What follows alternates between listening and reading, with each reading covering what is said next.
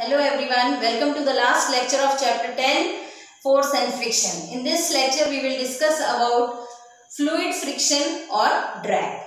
Now first of all, let us understand the word fluid. Fluid means the things which can flow. Gases and liquids together are called fluids because they can flow easily.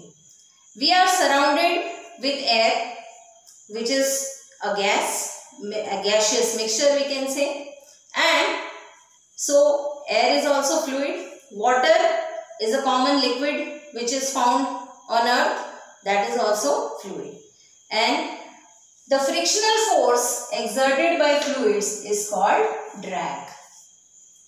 Now when we are moving through air, we hardly realize that air is also resisting our motion because air is so thin. But still, when we start running, we can experience the air blowing against our face. While cycling, while riding on a bike or something, we can experience that wind is beating on our face. When we are walking through water, we can experience that it is difficult to walk through water than walking normally in dry places. So that means air and water also exert friction, and this friction is known as drag. Now what are the disadvantages of this drag? Drag reduces the speed.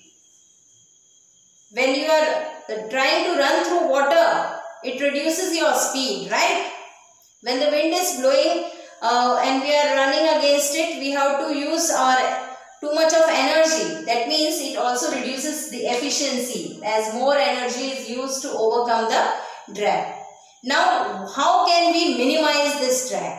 Because in high speed objects, when we need that our vehicle should attain very good speed, like in sports car, aeroplanes, ships, boats and all, we want that the speed should be more. Now how can we attain that speed?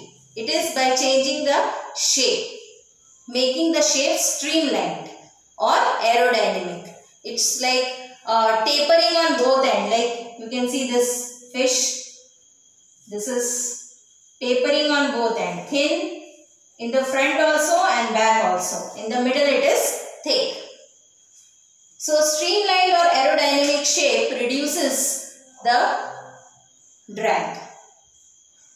You can see in the nature also, fish, most of the aquatic animals, they have this streamlined shape.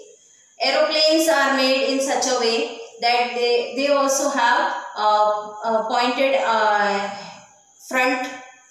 In the fighter planes it is highly pointed, in the rockets it is highly pointed, right? And when the birds are flying, that time they are also putting their beaks in front, making their body aerodynamic. So in this way, the drag can be reduced. So children, that's how we come to the end of the chapter.